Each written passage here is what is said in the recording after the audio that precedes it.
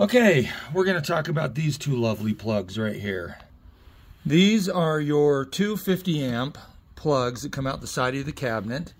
Now the reason I'm actually working on mine today is you will notice here that the back side says that the Y is red and the black is X. Now, that's an interesting issue because I'm going to show you something over here. We come over here to this plug of what's coming into the trailer. So this is the where the generator or the grid would be connected. You'll see that Y is black and X. Let's see if I can get down there. Can you see X? And you can't really see it very well, but underneath there, X is red. Okay, so Y is black, X is red. Now let's go look over here again. What did I say before? Oh, look at that. X should be Y. So whoever wired this trailer got those two wires switch swapped. Now the reason why this matters so much is because I'm going to be connecting this cabinet here to another cabinet behind my trailer. Back there. My trailer's a real mess. I got to clean that up. Anyway, you'll see that I hung a second cabinet on the back of my trailer. And just as a kind of a test run, I ran a cord from this plug to the side of my other cabinet back there, to the plug that's right there.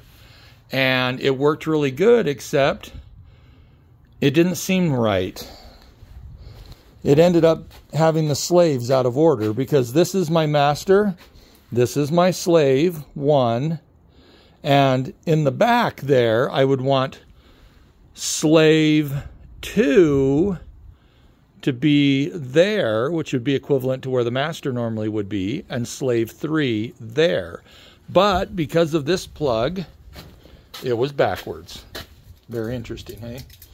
So anyway, I'm going to fix this, but I thought I'd show you how I exposed that plug, because it took me a while to figure this one out.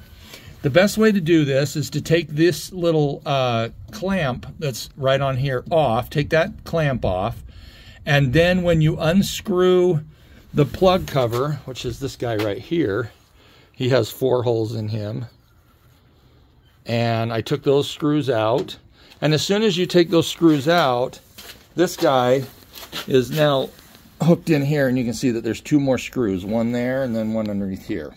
As soon as you take those 2 screws out, this whole thing gets pretty loose. But the only problem is that to be able to get it through that little, you have to fight this little clamp a little bit. I went ahead and loosened this clamp, like I took a screwdriver and hit that there, and loosened it up off the box, because you can see how the clamp has deformed this wire just a little bit. And as such, it doesn't really fit into that hole very easily. So it's a lot easier to fight this thing when you can wiggle it and move it, and then you get it down, and then eventually you'll get it on the back neck like that. And once you get on the back neck like that, then you can just push that cable right through the back of that box. Anyway, so I'm going to go ahead and reverse my plug and put it all back together again, and then I'll be happy. But I thought I'd make this quick little video for those of you that are interested.